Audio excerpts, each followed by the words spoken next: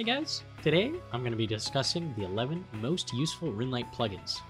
These are the plugins that make you wish you were back at home on a PC instead of on your phone playing mobile.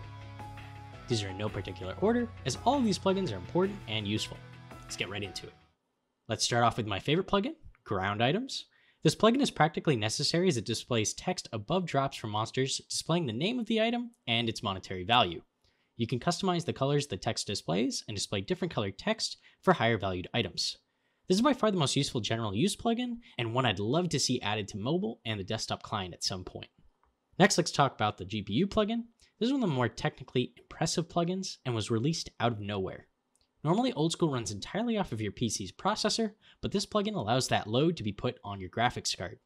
This also allows you to inject better graphical options, like increasing the render distance, add anti-aliasing, and add a colored skybox that cuts off with fog. This paired with the animation smoothing plugin makes the game graphically look closer to RuneScape 2 than Old School, and I love it. On to bank tag tabs. These are like a secondary set of bank tabs that can consolidate your items across tabs into one single tab on the left side of your bank. Do you want to just grab all the items for a farm run, but want to keep a separate seed and rune tab? Tag tabs can bring these items into one single tab while keeping your bank organized. These aren't limited like regular tabs either. You can make as many tabs as you need. This is an extremely useful plugin. I use a tab for farm runs and several tabs for different Slayer tasks. The shift-click configuration plugin combined with the shift anti-drag plugin are an incredibly powerful combination. These allow you to change what shift-clicking items in your inventory does, and prevents them from being dragged around your inventory while holding shift. This is extremely useful for various skilling methods. A good example is chiseling dense essence blocks. I want to click as fast as possible, but my block and chisel keep swapping places. By making both my chisel and block shift click option use, I can rapidly chisel my entire inventory without them swapping place. These plugins are only limited by your creativity. They have uses in PvP, PvM, and skilling. The Zoom Unlimiter is a fairly simple plugin, but I had to include it due to how much I use it. Being able to further zoom your camera out, combined with the increased render distance of the GPU plugin, brings an incredible amount of utility. The Tile Indicator is another very simple plugin. By holding shift and right-clicking a tile, that tile can be marked with a uniquely colored box.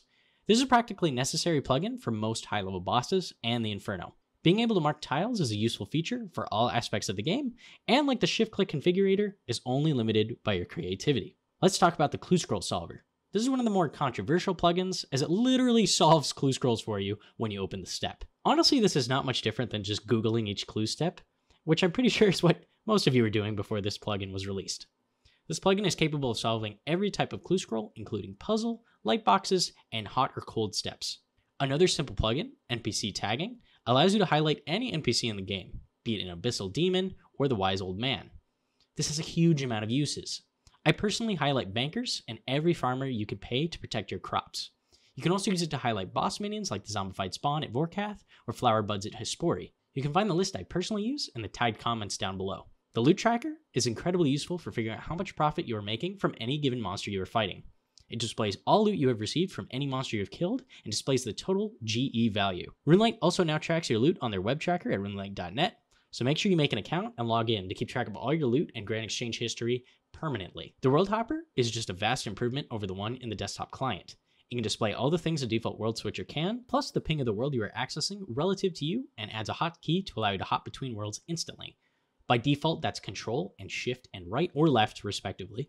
Also, unlike the Hopper on other clients, RuneLite's Hopper won't put you in dangerous worlds or disconnect you if you try to use it in combat. The Timers plugin is the reason this list includes 11 entries, as I could not leave it out. It keeps track of all things in game that require real-world time to progress. This includes things like all crops and birdhouses, and allows you to add your own custom timers or stopwatches. It is capable of displaying either an exact amount of minutes or hours until a patch is finished growing, or it can instead tell you what day and at what time a crop will be finished. This is like the Ground Items plugin, practically necessary for training farming or for doing birdhouse runs. And that's it for the video. If you liked it, leave a like. If you didn't, leave a dislike. And if this information helped you at all, hit subscribe for more future guides.